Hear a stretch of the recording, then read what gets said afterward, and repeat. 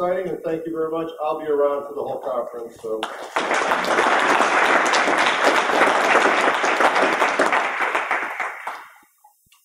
So the rules of the game are that in theory this is over in 20 minutes or so. You're welcome. Jeff is welcome to go on, and you're welcome to stay. The next thing is lunch and some time to yourself. So I'd like you to give your attention. This is exciting stuff.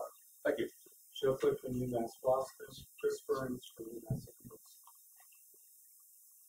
This presentation we're about to make is actually very apropos to the two other presentations that just occurred.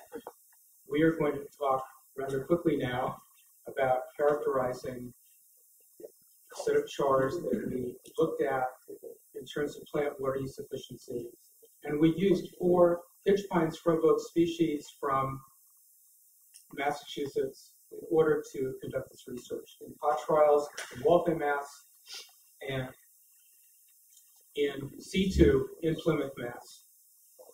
Questions we asked previously, which we tried to get answers for and report in Sonoma last year, were about respiration of carbon over time, depending on the type of treatment of a clay, whether it's clay alone, biochar treated. The second question we asked was there going to be an effect of biochar directly on survival rates of pitch pine scrub oak species? We actually found that in 3 or 4 cases there were. Wait, this is the wrong. This is the wrong. Just realized. One moment while we switch to a slightly different topic that is sparingly more relevant. You loaded the. No, you loaded. Hold on. Hold on. Hey, do this talk. This is a great talk. Okay. It changed my life. Wasted 1,000 hours of my time in the lab. Let's try this again. Let's see. You might want to memory stick. I didn't see another one on there. It was under. Yes, I don't know where it went. Okay. Quickly loaded this on. Let's take more McShields questions. These things have been known to suck up massive amounts of people's time. And Jeff can work behind it. Okay, you want your second question? I do. My second part of my question. Is it still who cares? Oh, okay.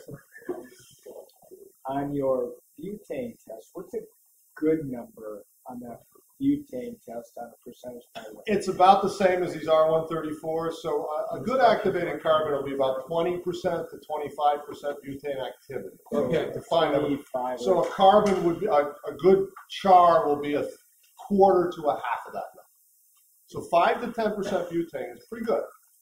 But I want to remind you that butane is moving a long ways away from the actual energies that are used in the absorption in soils. That's the problem. You're measuring some very low energy absorption phenomena. He's on. Thank you. Confusion stemmed from the fact that I had loaded it on earlier, but somehow it got away from us. So we are going to talk about that later in about 2 hours. But for this talk, we're going to be talking about the effect of biochars on 3 different tests, which do relate to the 2 papers that you just heard. One is volumetric soil moisture, the other is shrinkage, and the other is plasticity. Normally, volumetric soil moisture works really well for a variety of tests, but for shrinkage and plasticity, those are used by civil engineers, environmental engineers, to look at the foundations of buildings and soils underneath, and is there going to be effect from shrinkage and plasticity on structure? But we're not looking at that. We're not looking at structure. We're looking at the effect of biochar on soils in Massachusetts. The questions we asked previously, I just went into, that was about field respiration, about survival rates. And what we did was we found out that there was a reason to continue our biochar research, because after looking at those factors, we thought maybe we need to look more specifically at soil moisture. So this year we added a number of different questions. One was, how do the chars that we're going to look at affect volumetric soil moisture, shrinkage, and plasticity? Is there one in particular of the chars that we're looking at that's going to have the most effect or impact? What's going to be the best overall performer? And what conclusions can we draw from one of the chars that we're going to look at, which was Licht McLaughlin. Here you see McLaughlin on the top, and our UMass Boston contraption on the bottom. It's the same T-LUD, but we just moved it from Belchertown down to Waltham. You can see on the right that there's 4 different chars. FOX-B, FOX-C, and SPF were created by McLaughlin, and the Licht McLaughlin at the bottom was created by me with the help of you. We looked at 4 different soils to study. They were non-hydric sandy loams from Middlesex County, where I am, and we looked at 4 regional soils from that county that we could characterize in our lab. And we looked at, especially at bulk density, we looked at volume, which is not volume as it says here, and percolation attributes. And the tests were pretty straightforward. These haven't been done before with biochar, but there's no reason, as you will see when we're done, why anybody couldn't do these. Again, what the goals were to try to get some data out of these tests. First one we did was an air dry test. The test was fairly simple. We just took 40 different samples of different blends, and we put them in an open window in a lab for 22 days, and it was about a 3 to 5 mile knot air current, so it was very, very minimal. We looked at different concentrations of biochar because we wanted to look at what effects might accrue from varying the amount of char in the soil. We also used sand controls. On day 1, we found that the Licht McLaughlin char had an extraordinary high saturation level, and when it was blended in with the WC assay, which was one of the 9 hydric soils, it was pretty substantial in holding moisture. But by day 11, we found that it was still substantial in holding moisture. It wasn't until day 15, 16, 17 in this trial that we began to see a moderating of soil moisture capacity. And finally, by day 22, we saw that there was a lot of change.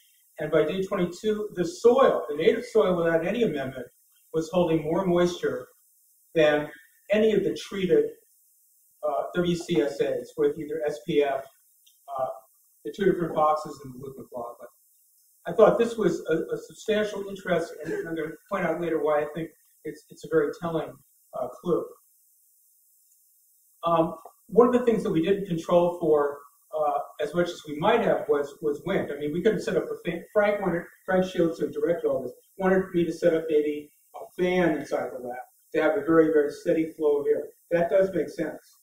I said, if we do it by an open window and it's minimal wind, will that work? He said, sure. So one of the things we could do in future would be to moderate the wind effect and obviously try to control for other conditions. What we are constantly revising what we're doing in Waltham, and one of the things that we're doing is setting up a whole bunch of pod studies now with a wide variety of plants to try to look at all this in open air testing, if you will.